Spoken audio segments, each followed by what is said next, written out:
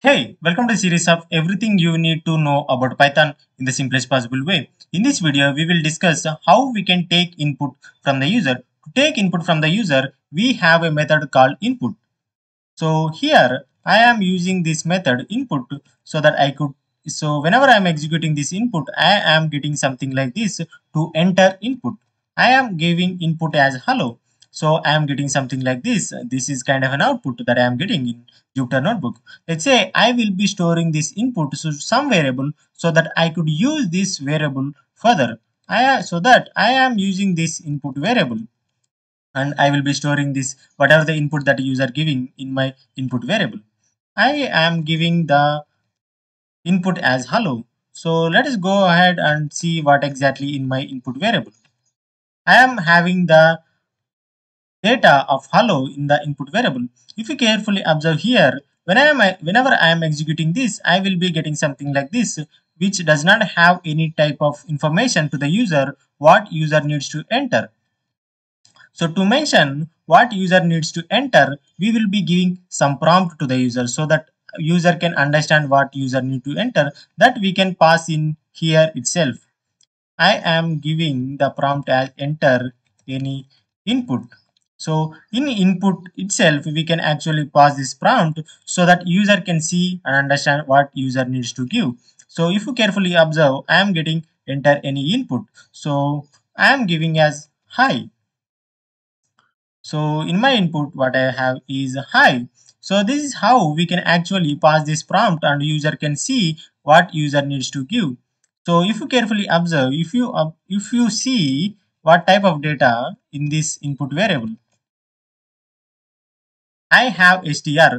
So Python by default take str type from input. So if I wanted to take, let's say, integer variable or integer value or float value, I need to do typecasting. What exactly this typecasting we have discussed in our previous video more detailedly. So to simplifyly explain what exactly typecasting is the process of converting one type of data to another type of data. Let's say here I wanted to take input of integer type so that I will be passing this input to input in integer. Input, I am asking user enter any number. So I will be storing this in my input. So instead of input variable, I will be storing in my int variable. I am passing this input to int so that the type of str type to converted into int so that I could use integer variable further. Let's say I am giving 4.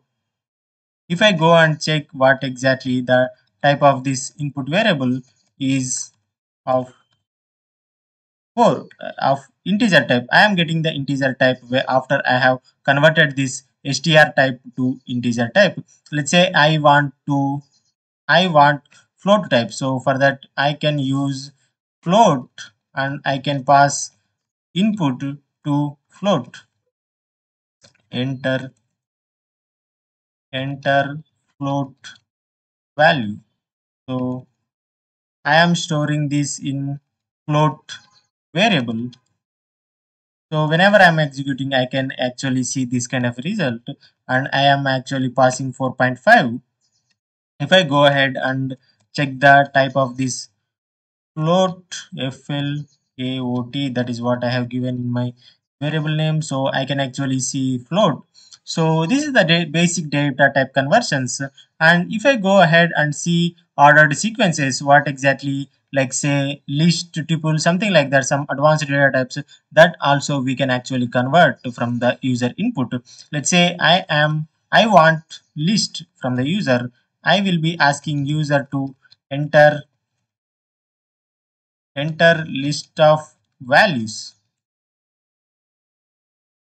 So I will be storing this in my list variable, and whenever I'm executing this, so that the input I will be passing is 1 2 3 4, and let's see what I have in my list variable.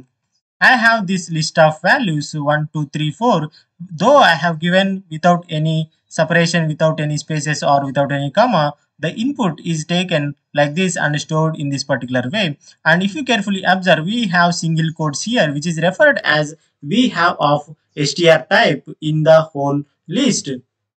Like this, we can actually convert the default str type while taking input to any type of data that we want. So in this video, we have discussed how we can take input from using input method, and also how we can actually pass this prompt so that user can understand. We have also discussed some of the type conversions because Python by default take input as str.